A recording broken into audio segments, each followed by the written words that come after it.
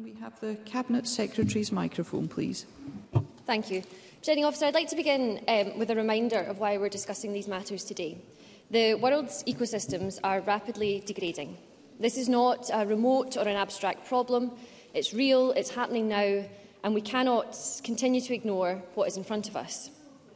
The marine heatwave declared in the North Sea last week, which has been labelled extreme by scientists, this clearly shows the impacts of the global climate emergency are already being felt here on our shores. It's more clear than ever that we are in the midst of a nature and climate crisis. We must be prepared to take action commensurate with the scale of that challenge, but at the same time we must do so via a fair and just transition, which empowers our people. Presiding Officer, I want to be clear why this Government believes change is required. The latest assessment under the UK Marine Strategy indicated that overall we have failed to achieve 11 out of the 15 indicators of good environmental status in our seas. Evidence presented in Scotland's 2020 Marine Assessment shows an accelerating rate of change due to human activities. 9 out of 21 marine regions in Scotland have seafloor habitats which are predicted to be in poor condition across more than half of their area. Seabirds are also in trouble, with populations of surface-feeding seabirds such as the kittiwake in decline. So failure to safeguard and improve the resilience of Scotland's marine ecosystems to changing climate risks, it risks the very basis on which our marine industries and coastal communities are built. The case for enhanced marine protection, therefore, is clear, and one which all parties in the Chamber agree on, or at least they did at election time. We know that where we protect our marine ecosystems, we protect and we sustain the ecosystem services that livelihoods and communities rely on, and that outcome is something that I hope we can all agree. That's why we are committed to working with coastal communities, with fishers, aquaculture, tourism and all affected sectors to enhance marine protection in Scotland for the benefit of all. There has, understandably, been considerable debate around highly protected marine areas, and I should like to thank all members, stakeholders and members of the public who have contributed so robustly to the early part of this debate. My thanks also for the many constructive conversations that I've had with MSPs from across the Chamber in recent weeks, as well as with fishing representatives, local authorities, youth representatives and environmental campaigners. That includes my colleagues in the Scottish Greens. Highly protected marine areas are part of our Butte House Agreement, and I very much welcome the constructive engagement that I've had with the Green Group as we've developed our thinking on this critical issue. I have listened intently and am in no doubt of the strong views both for and against. But if there is one consistent point of consensus, it's that doing nothing is not an option. In fact, we know from a recent government-funded study that 85% of Scottish respondents consider that protecting the marine environment is important to them. So I want to emphasise that I recognise the scale of what highly protected marine areas represent. We are at the drawing board on this issue, Presiding Officer, and I have, from the very beginning of the process, invited Scotland's communities to the drawing board with us. It's why I was keen that we consulted so broadly and so early in the process as possible, with no predetermined ideas about sites. We're currently analysing the thousands of responses to that consultation, and I will, of course, give due consideration to those. A full response to the consultation and the next steps will be published after summer recess. However, I committed in this chamber to updating the Parliament on the matter as soon as I possibly could.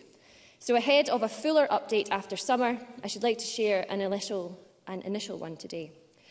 Now, a particular concern that has been raised with me, Presiding Officer, notably by both those who support HPMA and those who don't, is the implementation of the proposal in the proposed timeframe could risk limiting our aspirations for genuine collaboration with communities, which, to me, to this government, is absolutely integral to Scotland's approach to a fair and a just transition. Therefore, while for reasons that I've stated, we firmly remain committed to the outcome of enhancing marine protection, I can confirm today that the proposal as consulted on will not be progressed. This means we will no longer seek to implement HPMAs across 10% of Scotland's seas by 2026. Over the summer, as part of ongoing dialogue with all of those who have an interest in Scotland's seas and protecting them, we will develop a new pathway and a timetable for our work. This will be in line with our draft biodiversity strategy and its ambition for Scotland to be nature positive by 2030. And it recognises that the EU has proposed marine protection in at least 10%, enhanced marine protection in at least 10% of its seas by 2030. Importantly, I will ensure that communities across Scotland are central to this process. We know that there are a plethora of innovative ideas of how we can improve protection, and this is exactly what I want to hear more of, including from those such as inshore fishermen, who recognise the importance of this to their livelihoods. It's very important to me that those affected by policies are engaged in their development. The viability of coastal and island communities matters greatly to this government. So too do matters of cultural importance that have come to the fore of this debate. As I have said a number of times, our seas must remain a source of economic and social prosperity for our nation. So I speak directly to everyone in our coastal and island communities, including those who have expressed concerns to date, when I say that I want you to help shape the future of Scotland's seas. As I, and indeed the First Minister, have said many times, communities must be meaningfully involved, and today I'm making clear that that will happen. In that regard, and on an immediate and ongoing basis, the Government does remain committed to support any group that wishes to pursue community-led marine protection in their local areas. We have already seen successful initiatives in Arran and in St Abbs and Eyemouth. I will do everything I can in this session of Parliament to support those communities who want to follow their shining examples, examples that we know can work to improve the state of the local marine environment. And while I have confirmed today that the HPMA policy as consulted upon will not be taken forward, investing in ocean health requires a range of interventions across all of our seas that we must continue to take forward as a matter of urgency. Scotland's existing marine protected area network covers approximately 37% of our seas, but individual sites must be effectively managed to achieve their objectives. And we must also do more to safeguard our particularly vulnerable species and habitats. We have an ongoing programme of work to implement fisheries management measures in existing MPAs where they are yet to be introduced, and to protect some of the most vulnerable priority marine features outside of the MPA network. These measures were delayed by Brexit, by the COVID-19 pandemic. However, we're committed to putting them in place as soon as possible following due process, and I welcome the fishing industry's support in moving this forward. And I can confirm that after summer recess, we'll consult on proposals for fisheries management measures in offshore MPAs beyond 12 nautical miles. The options to be consulted upon have been the subject of extensive engagement and over many years with all stakeholders. Inshore MPAs and priority marine features also require fisheries management measures. However, the complexity of the inshore and the number of sites has meant that progress has been slower than hoped. Therefore, consultation on inshore measures will take place in 2024. My colleague, Mary Goujon, intends to consult this summer on the potential closure of sand eel fisheries in Scottish waters. This is a crucial step in safeguarding an important food source for many species and could aid the long-term sustainability and resilience of marine ecosystems. All of that vital work, Presiding Officer, on marine protection, it must and it will proceed with pace.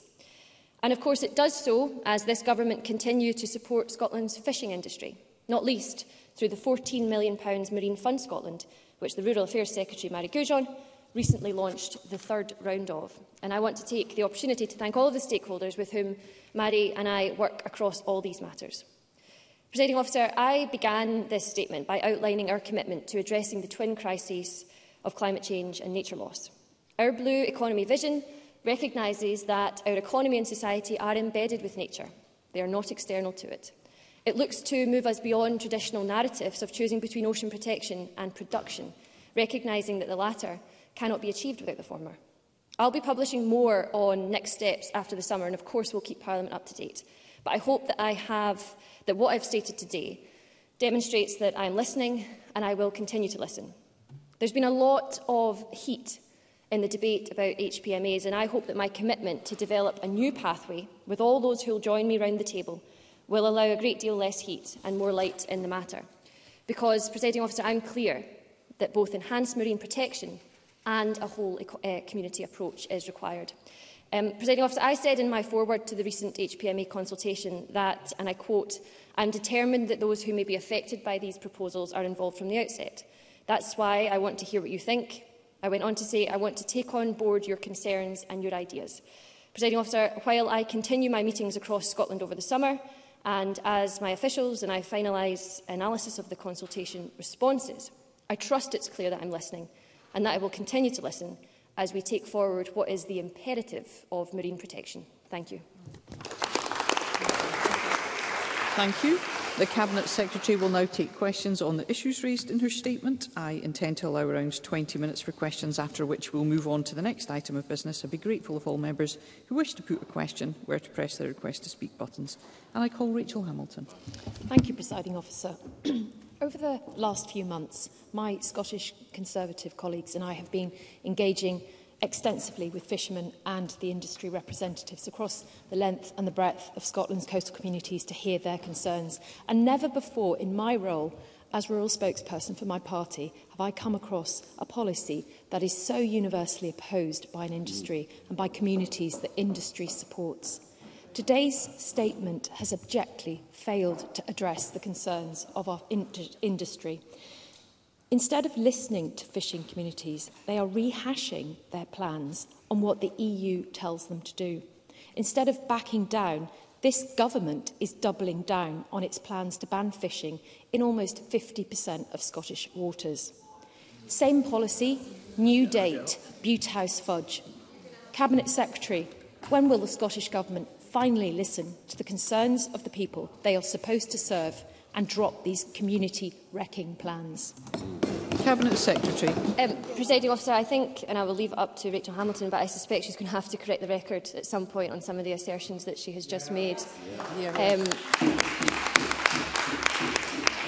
It's also deeply ironic and really disappointing, actually, that she's resorting to what is politicking. And it is ironic because, as I've said a number of times now, her party, she stood on a manifesto with a commitment to highly protected marine areas. Her colleagues in the UK government are taking forward highly protected marine areas in England. And Therese Coffey, the Environment Secretary, described highly protected marine areas as a vital way forward. Now, I have been very clear from the beginning that this government believes and is utterly convinced that we must take forward enhanced marine protection in Scotland's waters, but equally we are committed to doing so via a process which communities can have faith in and which represents fairness and justice, and that's exactly what we will continue to take forward.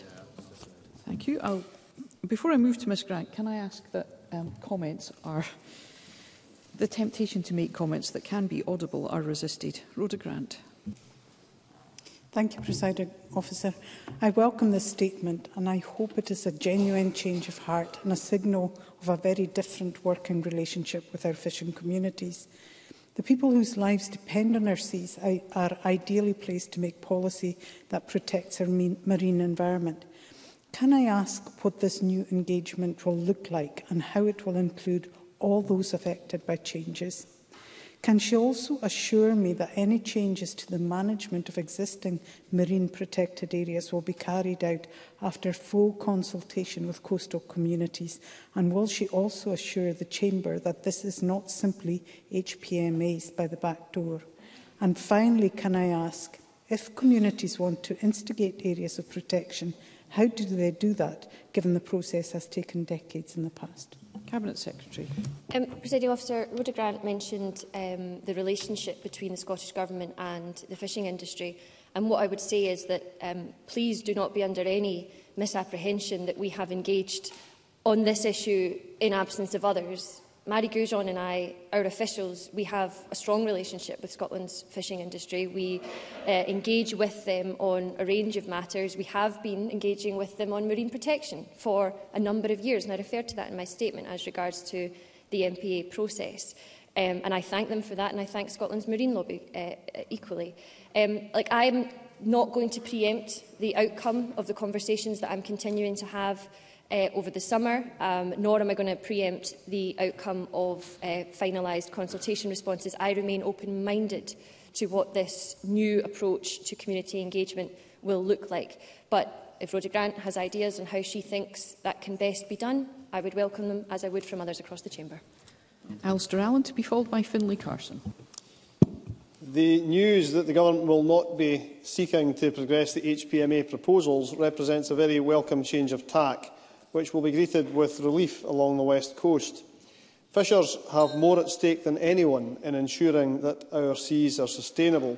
So what can the Government now do to ensure that fishing communities are at the heart of future fishing policy? Cabinet Secretary. Presiding Officer, Dr Allen is absolutely right. Our marine sectors, including the fishing industry across the whole of the country, they depend on a healthy marine environment. And of course, fishers understand how important this is, and they must have their say.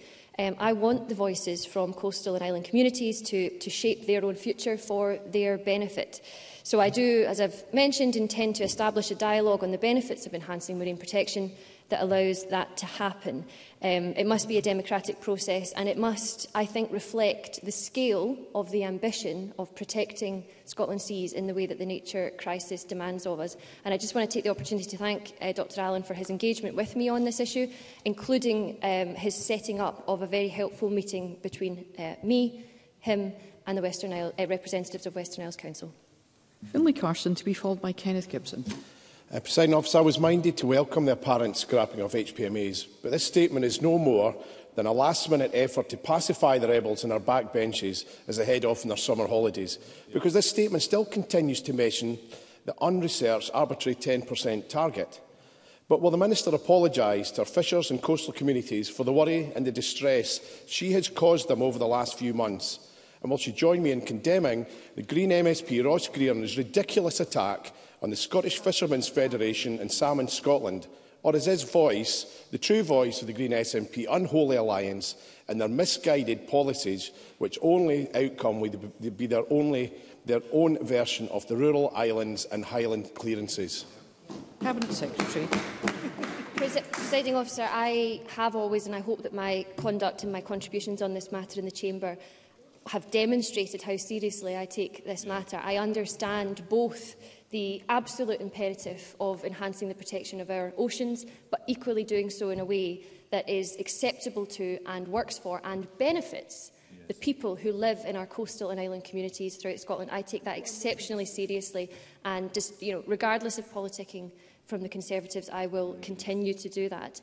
And this goes to the core of the issue. We are in an emergency situation with the climate and nature degradation. And as Antonio Guterres, the UN Secretary-General, says, what that requires of us is everything, everywhere, all at once. And that is the challenge that we as a government have in Scotland. I'm dedicated to doing that, but I'm also dedicated to fairness, and I hope that what I've set out today makes that clear. Kenneth Gibson, to be followed by Mercedes Vial. Thank you, Presiding Officer. And it's disappointing that for some members no compromise on this issue appears to be acceptable. Enhancing marine protection will safeguard invaluable marine habitats and key fish stocks, specifically by curtailing the most destructive human activities such as scallop dredging and bottom trawling. What steps will the Cabinet Secretary take to engage with communities who wish to strengthen marine biodiversity, emulate the success of the Lumlash Bay no-take zone in my constituency, and provide further protection for Scotland's inshore waters? And over what timescale will this take place? Cabinet Secretary.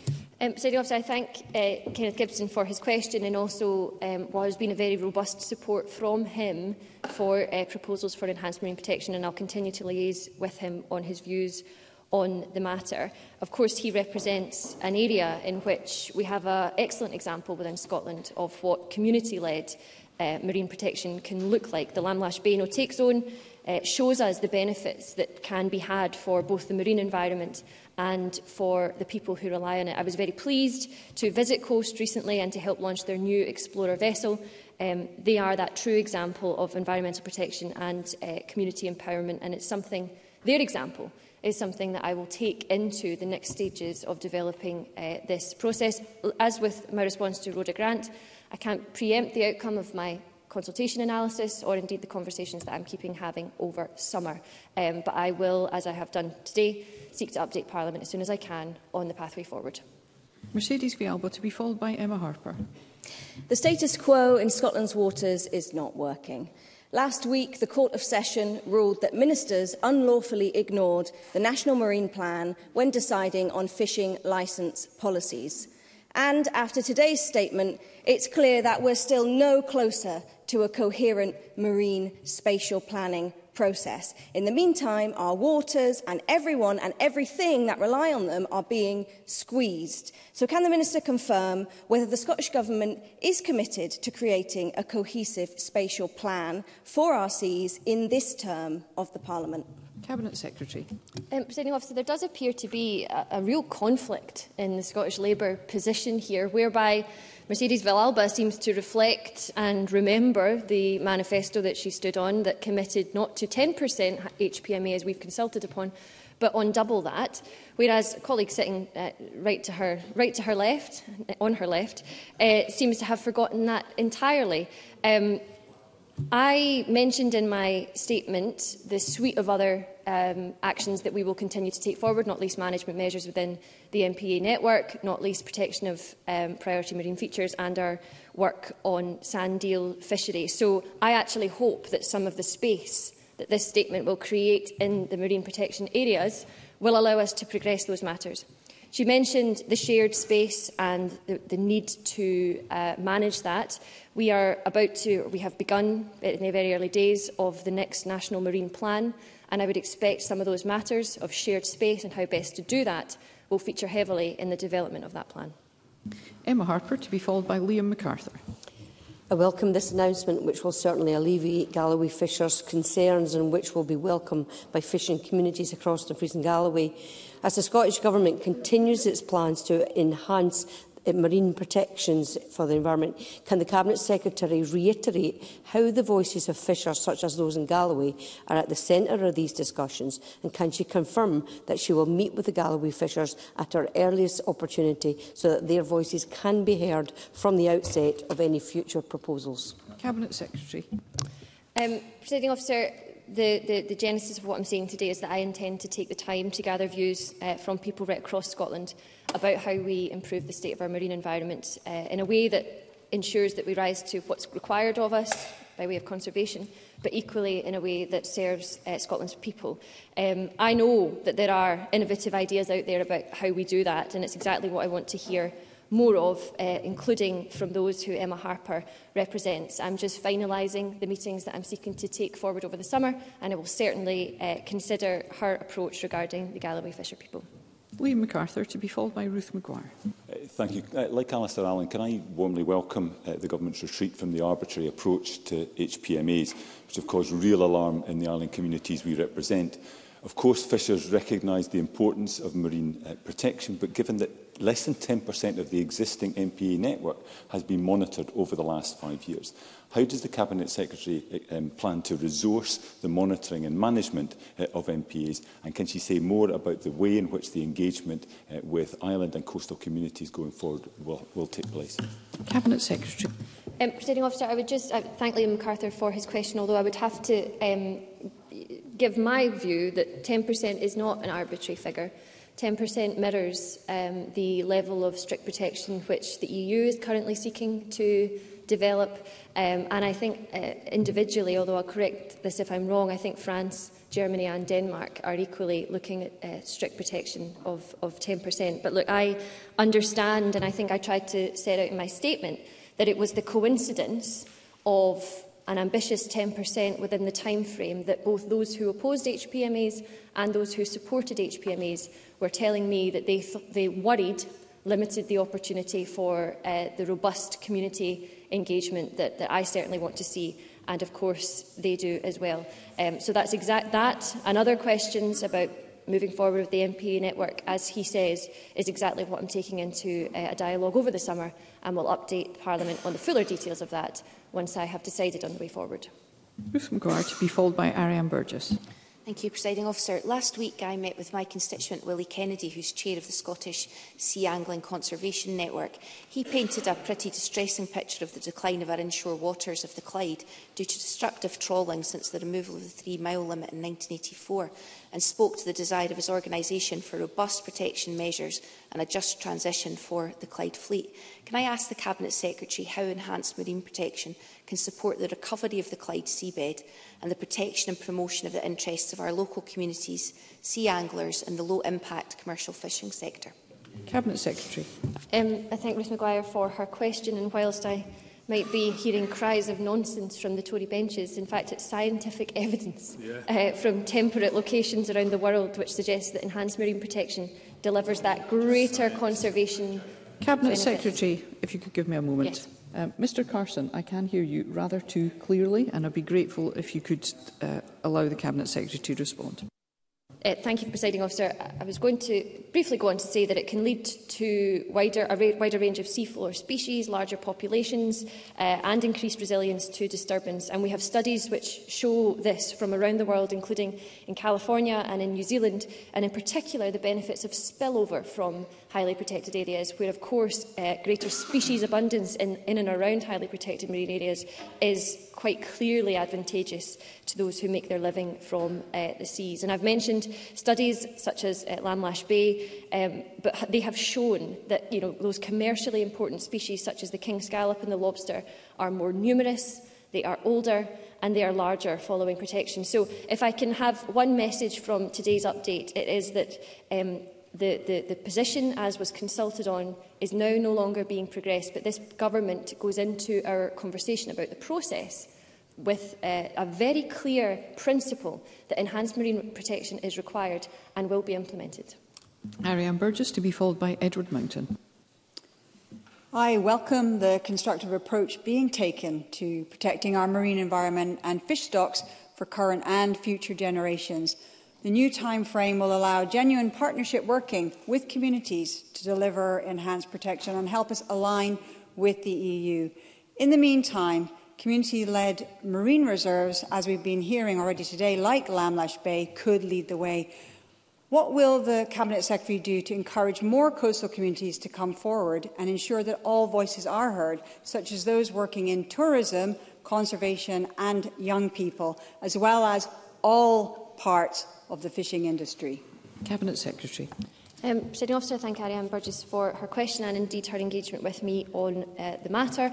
I think that she's touched on a point about how willing communities feel able to come forward. I said that I thought there had been more heat than light in this debate. I think that there has been. There's a toxicity which has surrounded it, and I hope that today I'm creating the breathing space for us all to come back round the table, everybody who's interested to come back round the table and to find a way forward. And my point regarding encouraging communities to come forward is that I do think, amid the toxicity, there was a reluctance amongst those who probably supported HPMAs or would like to see one in their communities. They maybe didn't feel that they could come forward. So I want to take the heat out of this debate. I want to involve everybody with an interest, and I will encourage and support any community that wants to follow the Lamlash example and seek to develop this locally. Edward Mountain, to be followed by Karen Adam. Thank you very much, Presiding Officer, and I'd like to remind the Chamber of my register of interest that I am a joint proprietor of an inshore fishery for migratory fish. This statement today is partially about protection. It's also a huge amount about deflection, political deflection, because only this morning I was told and reminded that this HPMA process has created confusion and anger across all coastal communities, a lack of transparency and accountability, which featured as part of the recent Court of Session ruling on inshore fisheries and fishing licences. My question to the Cabinet Secretary is simple. The REC Committee in 2018, Recommendation 53, recommended moving salmon farms from inshore areas to further out to sea to ensure that they did less damage to the coast. Will she ensure that that is part of the process and she doesn't forget that when she's taking this process forward? Cabinet Secretary. Presiding Officer, political deflection is all we get from the Conservatives, I'm afraid. But to come on to the point that Edward Mountain raises, firstly, the Cabinet Secretary for Rural Affairs and I are taking forward work on some of the points he raises and the aquaculture generally through our Scottish Aquaculture Council, which is proving to be an excellent forum to discuss and to exchange many ideas and proposals around the sustainable future of aquaculture for Scotland. We'll continue to do that. And equally, This is a process that I want to bring everyone round the table on. That includes Edward Mountain, it includes MSPs from across the chamber. So if he does have ideas about changes to the aquaculture industry in Scotland, he is always welcome to bring them to me, to Mary Goujon, or indeed to be part of the dialogue on the future of HMPAs. Karen Adam, to be followed by Jamie Halker-Johnston. Thank you, Presiding Officer. And I'd like to thank the Cabinet Secretary for her constructive dialogue that we've had and for taking the time to listen to the concerns of the coastal communities and the fishers which I represent. Fishers are well aware of the need to safeguard the health of our seas because not just do they rely on that for their livelihoods, but also our food security. They bring intergenerational knowledge and experience to the table. Can I ask the Cabinet Secretary how fishers will be able to feed this wealth of knowledge into any future discussions on enhancing marine protections as we continue to protect our marine environment along with our world-renowned vital food source? Cabinet Secretary. Presiding Officer, I thank Karen Adam for the question. Co-management is at the heart of how we manage fisheries in Scotland, and it will be, as I hope I've made clear today, part of how we take forward a pathway on enhanced marine protection. Equally, the fishermen can feed into discussions through established forums on the generality of marine matters in Scotland, including through the Fisheries Management and Conservation Group. I mentioned previously, in a previous answer, that the Cabinet Secretary for Rural Affairs and I and our officials, we work with the fishing industry regularly. The Scottish Government has done so for years on quota, on financial support, indeed emotional support in difficult times, and on marine protection through the MPA network. And interestingly, one of the things that's been raised with me in this process is that there is a great deal of faith in the MPA process and the means by which management measures are taken forward through that. So we are ever learning. This is an iterative process. That's what we're facing as we try to live up to what the climate and nature emergency demands of us. And Jamie Halker-Johnston. In claiming to take her plans back to the drawing board, the Cabinet Secretary now says there will be dialogue with marine stakeholders and that communities will be central to that process. Presiding Officer, I'm at a loss to know why that wasn't the approach from the very start of this. But the Cabinet Secretary said that HPMAs was part of the Butte House Agreement, and so will she be honest with this chamber? Is this a genuine U-turn from the Scottish Government, albeit one forced by anger in local communities, opposition from across this chamber, and the threat of rebellion in the SNP backbenches? Or given the Greens seem to be happy with this new approach, is this just a sleight of hand, and Scotland's coastal communities and our fishing communities still have a lot to be worried about this SNP Green Government's intentions? Cabinet Secretary.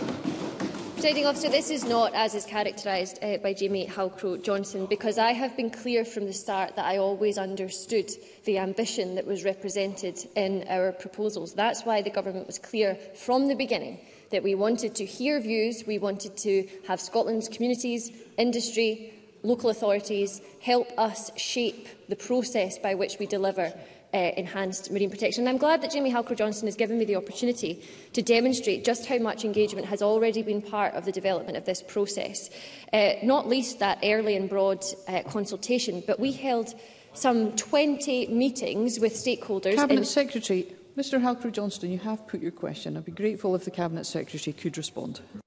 Thanks, Presiding Officer. Some 20 meetings with key stakeholders in advance of consulting to take their views on what could be involved. We held meetings during the consultation, principally to assist anybody who wanted to complete it to do so.